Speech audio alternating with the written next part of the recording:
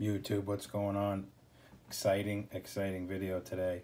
We are going to look at Greenlight's brand new 1/64 scale Chevrolet Caprice. They're going to be doing the box Caprice in many years, generations of the box, probably going back to about 1980 all the way to 91 when they changed it. So this is a 1990. This is the first time this car has been released that I know of. The first release of this casting, the 1990 Chevy Caprice in NYPD livery. I love it. It's really cool. It's got the FSD graphics on it, which is the Fleet Services division of the NYPD. Generally, would have been older cars that the Fleet Services division. This would be like a loaner vehicle if they needed to fill in a car that was down in you know, a certain precinct or area or of operations for the police department. So I got 3 of them, and let's take a look. A very exciting, a little bit of changes from Greenlight's normal way of how they put the car together. Some slight changes. Really cool stuff. So let's take a look. We're gonna look at the car right now. We're gonna do a nice little kind of walk around it. I do like the light bar on this car. It's very good. It's how the police car, the light bar was done in the late 80s, early 90s on these cars. So it's a 90 Caprice, so it's gonna have the solid lights. Headlights were solid at this time. It was still a 2 beam. Basically, you had high and low beam on the outside, but it was all one piece on the front. Earlier Caprices, basically prior to, I think it was like 87, they had quad headlamps. So this was the most modern the brick Caprices would get, and the most powerful until they went to the next generation bubble in 91. So this car is the most potent it was. They added fuel injection to the car in 89. You could still get in the civilian version, not the 9C1, which was the code for Chevrolet for the police package Caprice. But they started with a 4.3 V6, and then they had a 305 and a 350 V8. But in these cars, you could get a 305, you can get a 350 on police cars. Then, you know, a lot of the highway cars and the municipalities and government agencies, usually outside of heavy urban areas, would get the 350. But a lot of these cars, I think they had a 305s a lot of the times as well. You know, really need that. You can get a really high potent car. It was a fuel injected throttle body fuel injection.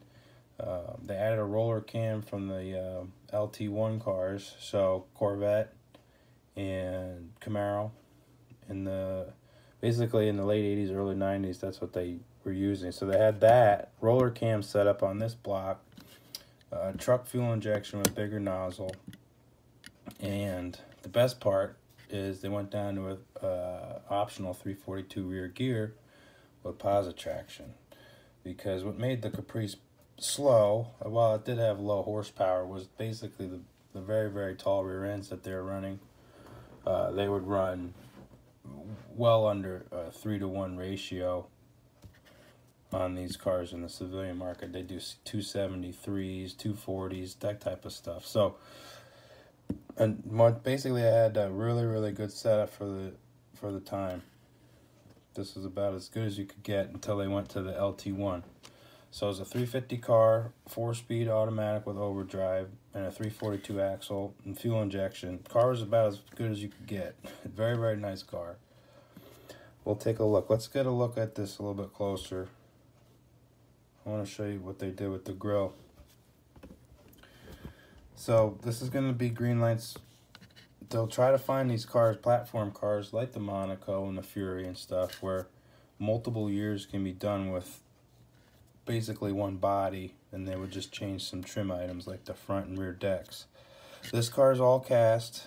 This front piece here is cast as part of the body, so they would change the headlight arrangement These headlights, if you look at them closely in the camera here, you notice that it's a little bit inset in there.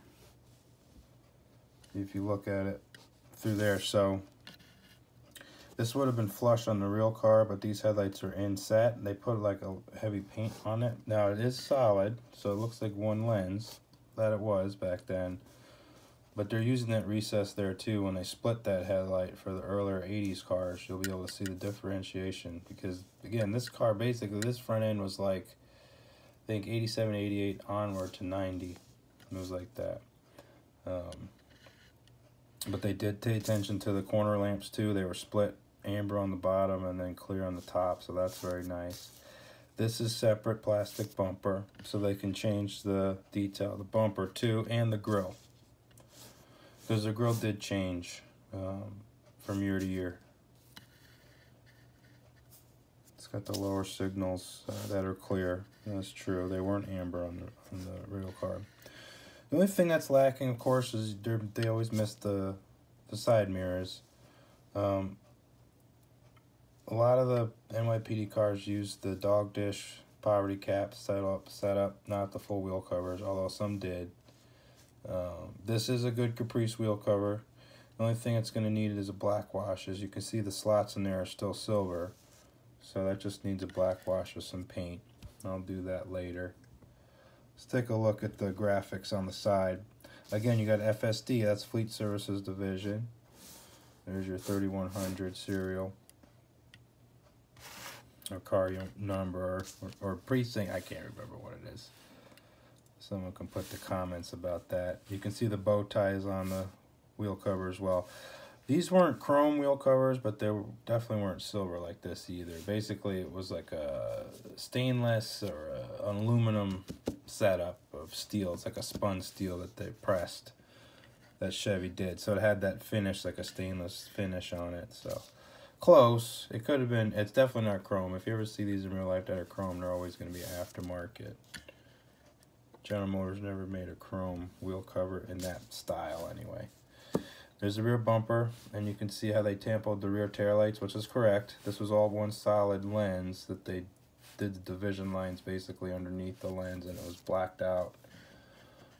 Earlier Caprices, the box style, these division lines would actually be trim pieces, and they'd have 3 individual tail lamps in each part.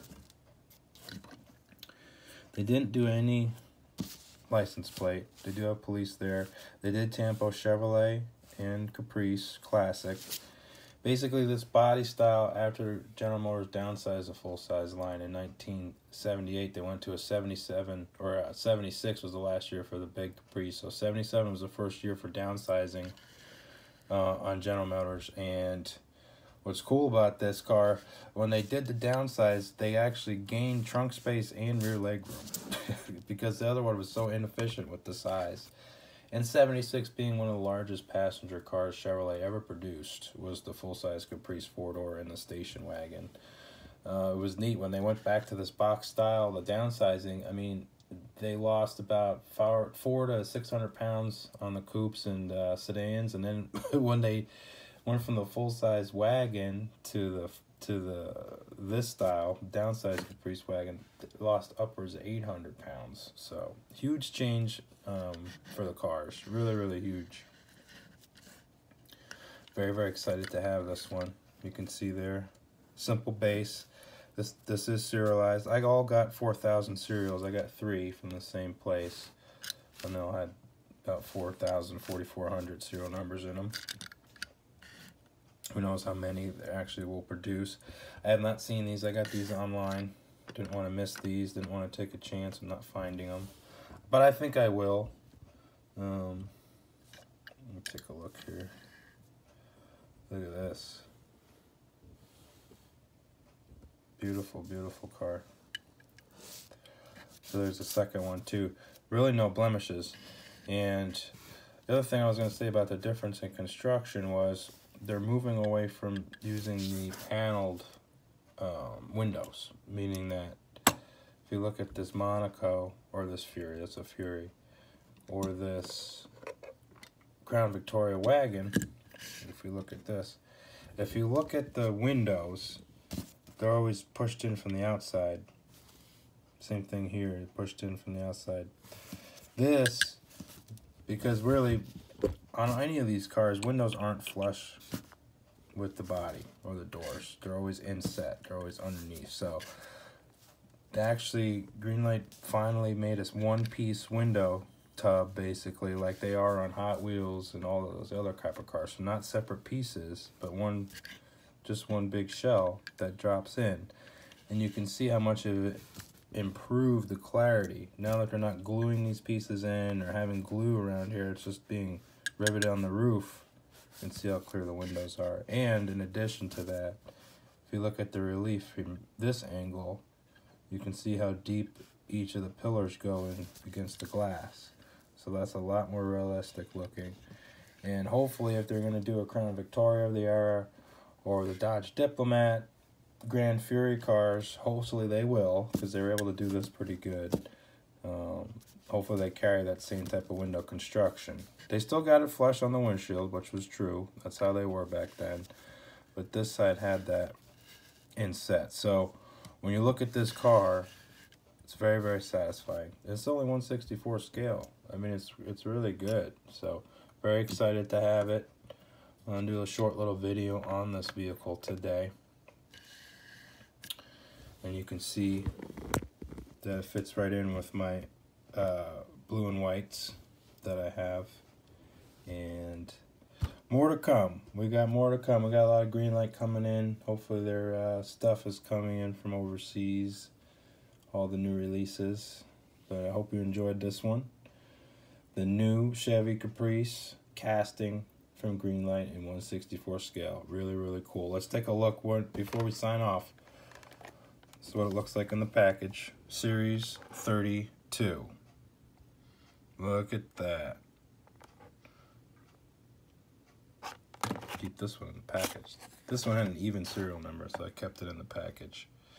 And those are going to be the vehicles that are in Series 32. So,